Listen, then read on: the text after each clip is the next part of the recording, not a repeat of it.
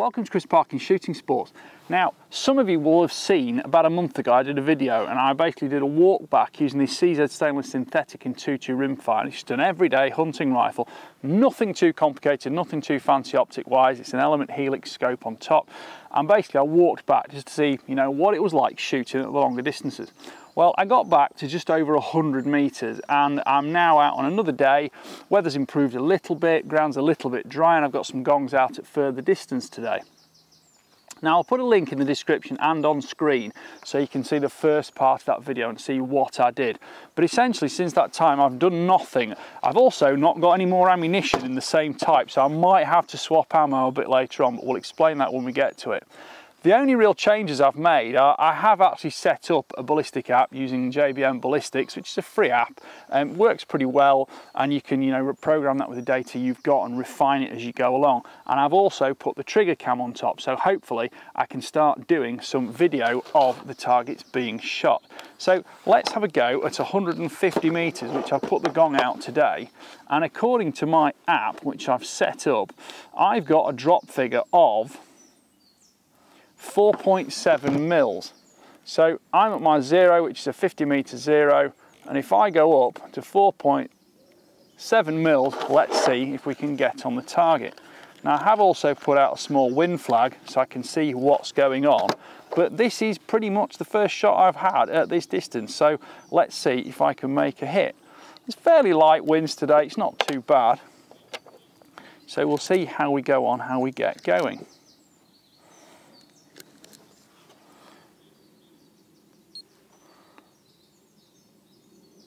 Now, I hope that's recording now. And here we go.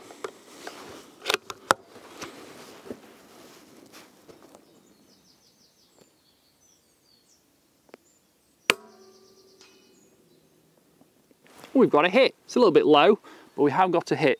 So, now if I remember correctly, this is a second focal plane scope, and on full power, it should read in mils. So I'm going to come up about 0.5 mil.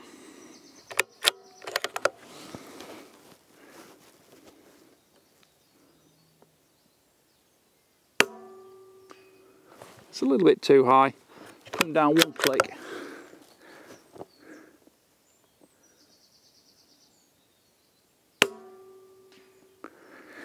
Good for height. It's just moving across a little bit to the right. Now, I'm just going to check that my windage was actually zeroed, but there is quite a lot of wind through the range for just a 2.2 rimfire, and actually, yes, I wasn't actually zeroed, because if anything it should have gone right to left, not left to right.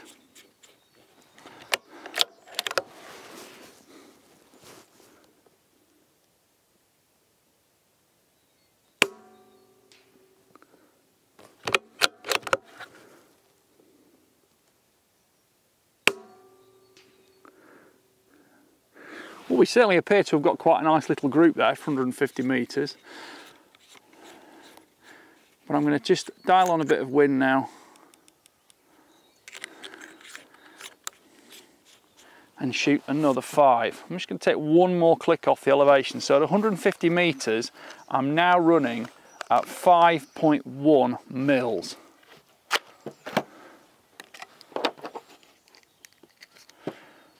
And after I've done these 5, providing everything goes well, I'm going to walk down there and I'm going to put the target a bit further away. So we're at 150 now. Should we go straight to 200, or do we want to stage at 175 first?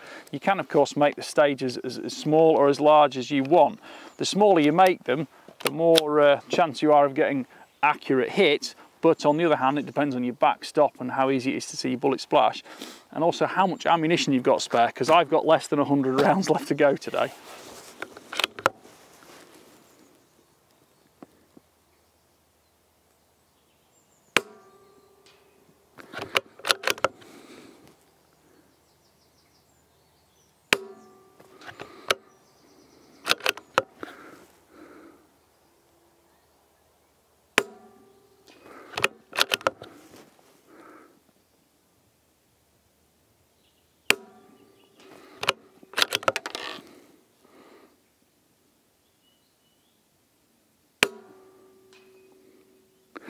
So that's doing quite well. The plate's swinging a little bit, so you do get a little bit of vertical, and it's not the most stable of benches because I'm just in sort of semi-field conditions, but it's a lot better than shooting off the standing sticks.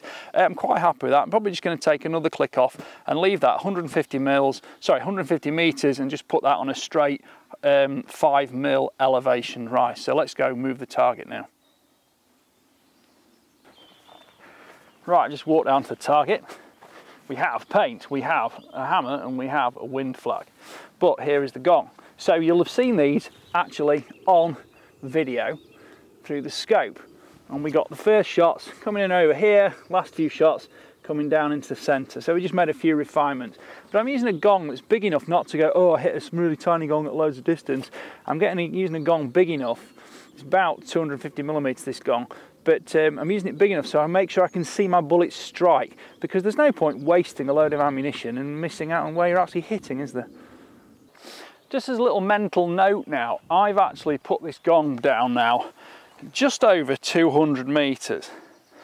And the point is, I've actually found it easier and a bit more accurate to stand behind the gong and to use my laser rangefinder when I have one all the way back to the vehicle that's parked next to my shooting bench. Now the reason I do this is because although they've got a nice little crosshair and a lot of rangefinders, they're not quite as super accurate as you think in terms of getting the exact ping to what you're actually wanting to turn the distance from. So it does make sense to range find the largest object if you're using a rangefinder. Never ever ever think that having an actual long tape measure is a bad move, because you can lay that out, pin it to the ground where your shooting bench is, and you can walk all the way back with that and keep putting your target out where you want to. And if you have to measure to a certain point, say 50 meters, then measure onwards, it's probably more accurate than using a laser rangefinder on many occasions. So don't feel that you're being left behind by using a tape measure, because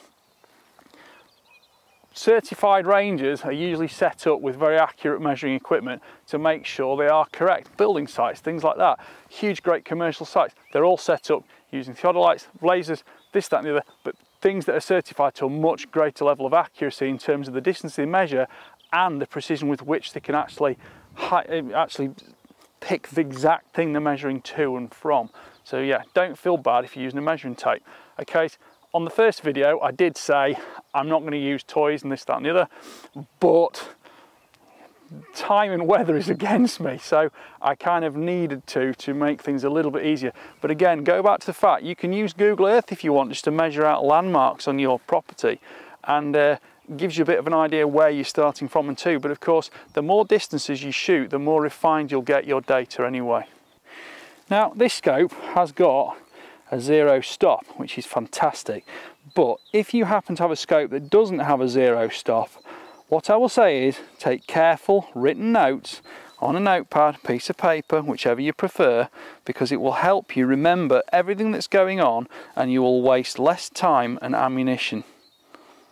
Now of course you can do the walk back, but we did cheat. We did use a free ballistics app. Now I think everybody pretty much these days, if you've got a rifle, you've more than likely got a smartphone. You can run these things on here, and I've put that steel out and measured back, and it's at 206 meters. So on here my closest is 205 meters and it's telling me 8 milliradians. Now I might just take a couple of clicks off that, because it was a little bit high before. So we were at 5 milliradians for 150 meters, so we go 6, 7, 8 milliradians. We're going to leave it on now, and let's take some shots there.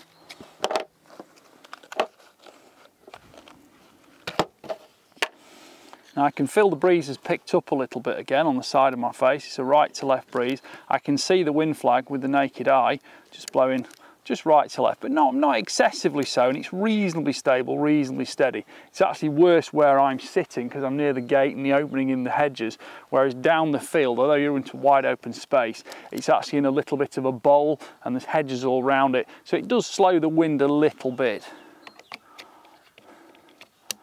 Just switch this camera on.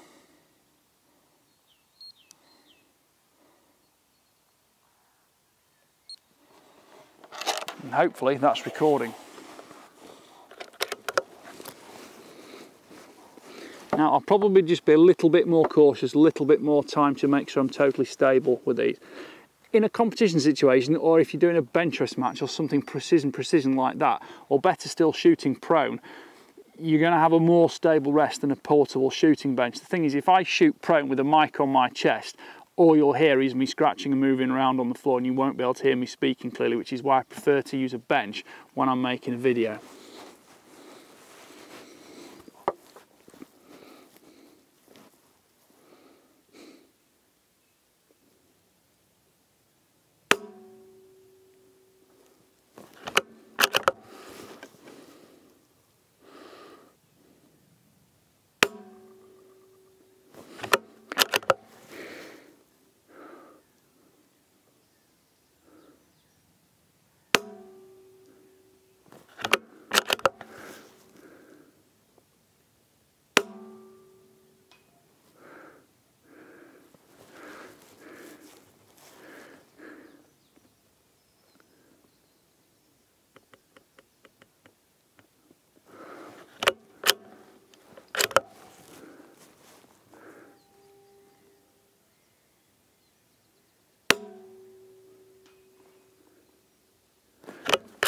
Right, so I've had several shots, just aiming at the corners, picking up the splash a little bit in the grass, and I'm now aiming central and hitting approximately central. So let's see if I can put a 5-round group down.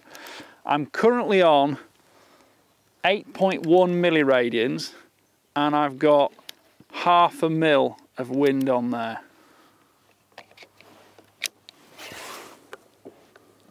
Because the wind has actually reversed completely and it's now blowing left to right.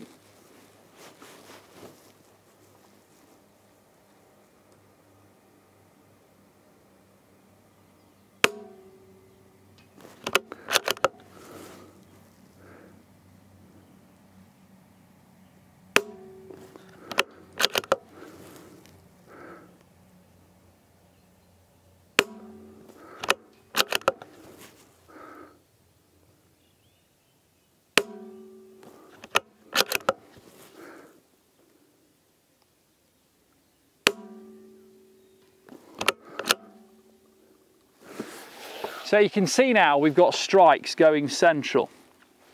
Perhaps one thing to note is the fact that when I'm actually making the shots, I'm keeping my head on the gun. I'm staying in position as much as I can. Obviously, opening and closing the bolt disturbs the rifle a little bit, but I'm controlling the rifle with the rear bag, which is not, you know, an enormously complicated accessory. But the point is, I'm keeping my head down and watching and seeing if I can pick up the bullet strike or the bullet strike off target where it's splashing. And of course, the noise is the biggest notification that you've seen or heard something. So that's great. But what you must not really do is kind of do this, bang, and up like that, because it's useless.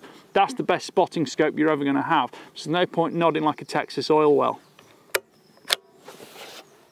Anyway, we appear to be hitting centrally now. So my mistake was made because I wasn't watching the wind. And I can see the wind flag now. It's blowing back up towards me, I think. Now it's just moving across to the left a little bit. Let's have 5 more shots.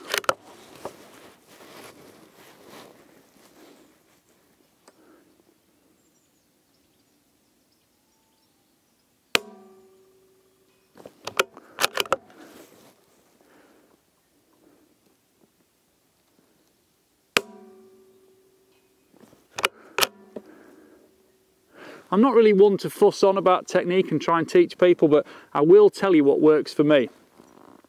A very wise man, who is actually an advertiser on this video, said to me once, imagine trying to watch your bullet in flight. And that's essentially what you're doing. Keep everything in position, make sure you're not twitching and moving around, and imagine you're trying to watch that bullet in flight.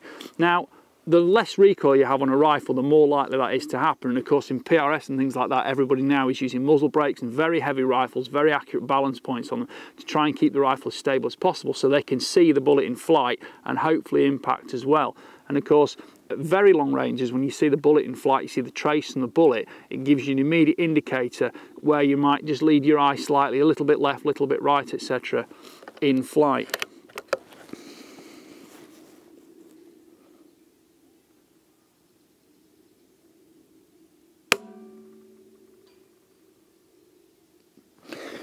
I'm kind of being a bit deliberate now, because you'll also notice my finger doesn't spring straight off the trigger. I tend to squeeze my trigger, and when it breaks, it's an actually tiny, tiny, tiny, infinitesimally small surprise to me. I am expecting it to go off, but the actual instant it breaks from a position like this is a teeny bit of a surprise. And the whole point is, you hear all this thing about follow through and this, that and the other. Well, follow through to me would indicate you're actually trying to do something deliberate. I'm actually trying to do nothing deliberately.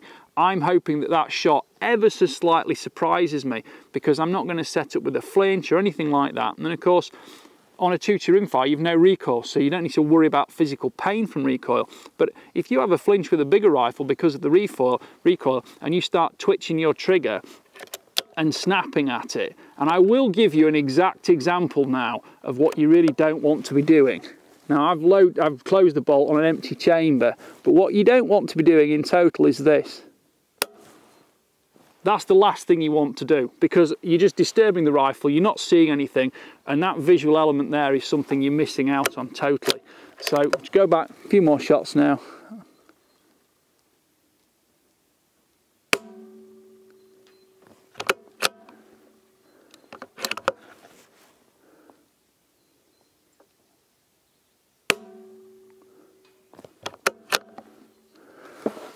But essentially, I'm actually enjoying shooting today. It's probably not the smallest group in the world, but I'm going to go down, I'm going to respray it, and I'm going to shoot another 5 rounds off, just to see what it's like. So, put some rounds on steel, there we go. I did hear a couple of pings, one of them's there. You got a bit of a zing off the edge, and it looks like there might be one down there as well. But essentially, those are sort of some aim-offs and tests. I was aiming up here at times, getting some hits. And anyway, we've kind of found out where we're going now, the hard way. And now I'm going to respray it, and I'm going to go back and I'm going to try and shoot a 5-round string and get exactly what's going on. Because the last few shots are coming nicely central, and that's really what we want now, to make a good record of the refined data once we've developed it.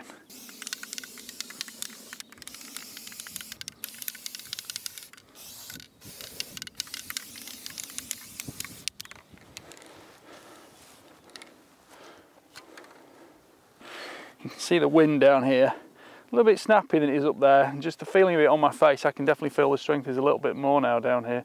It's picking up as the day sort of picks up as well. It's probably about 9:30 now, let's check my watch. Time now is 9:46, so I started setting up about 8 o'clock this morning. And yeah, the wind was a lot lighter then, but usually that's what happens. The wind picks up as the day goes on, so the early bird catches the lack of breeze, hopefully.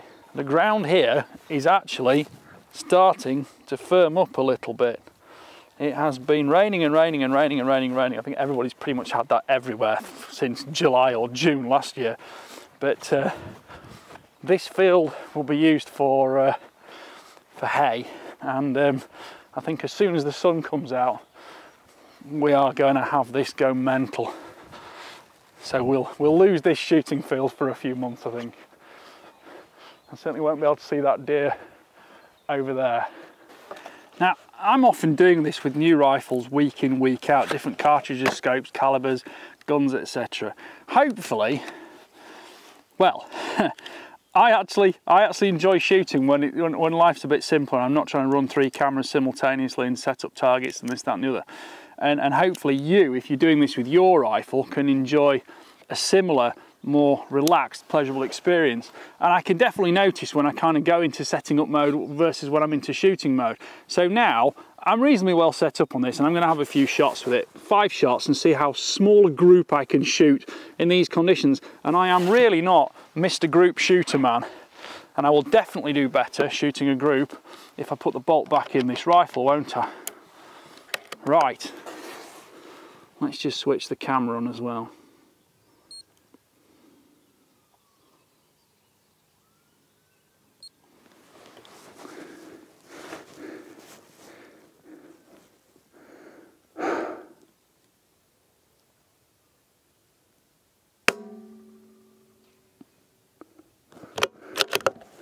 So the wind's picked up.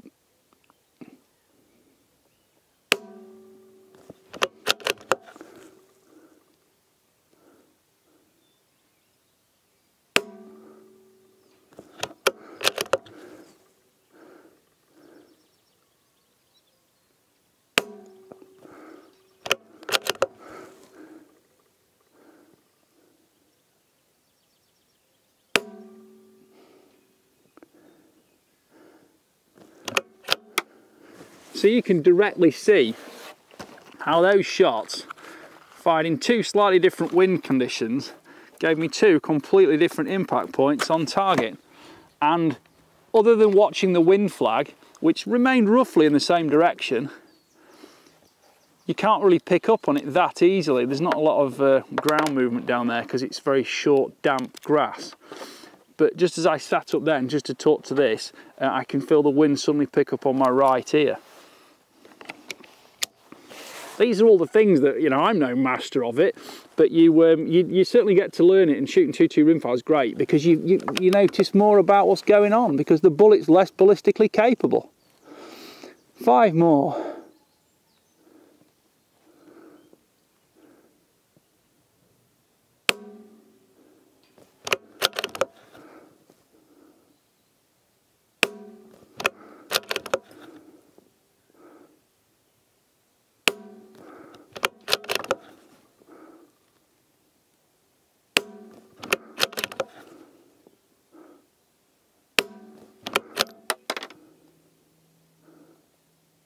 There we go. So I'm not really shooting deliberately slowly, I'm not shooting deliberately quickly, I'm just trying to get the 5 shots away within the similar wind condition. Generally, I'm not going to start talking about bench rest shooting or anything like that, but bench rest shooters, when they actually get going, they will try and shoot the 5 rounds off as quick as possible to try and keep it in that same wind condition, because of course point of impact on target doesn't matter to them.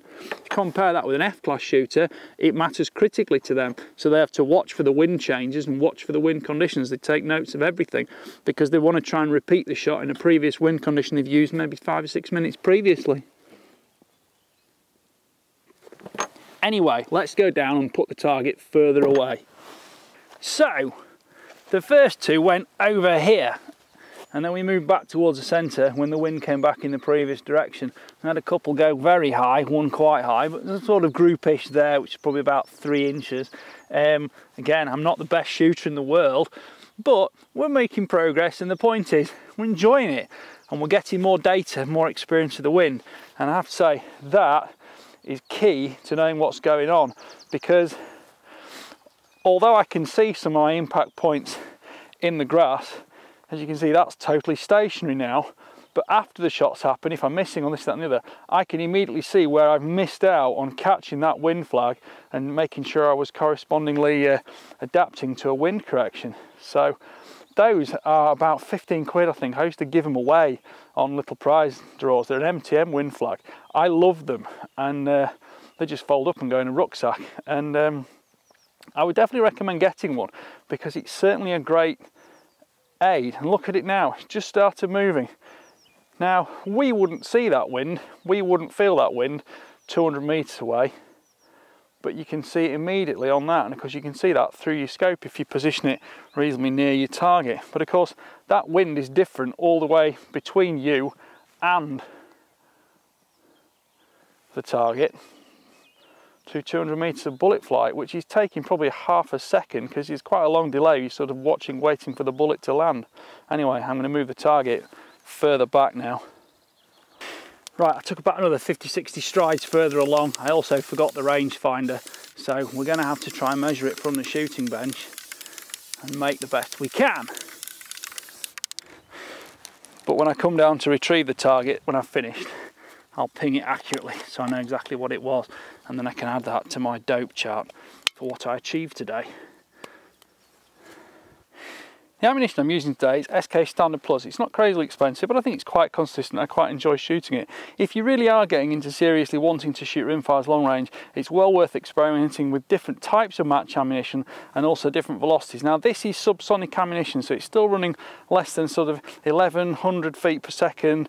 But interesting fact for you now, the speed of sound changes with air temperature. So what works in the summer and sounds supersonic or subsonic, and what works in the winter is a different thing, because the speed of sound actually slows down in the winter. So you might start getting crackers if you're running ammunition that's running near the supersonic boundary. So just be aware of that, that if suddenly the ammunition starts cracking in flight, it's not because there's a problem with the ammunition, it's merely the fact the air temperature has changed and you didn't realise just how close you were to supersonic before. But if you chronograph it, you'll find it's actually probably not doing a huge amount different, unless of course you leave your box of ammunition sitting in the sunshine and getting hot.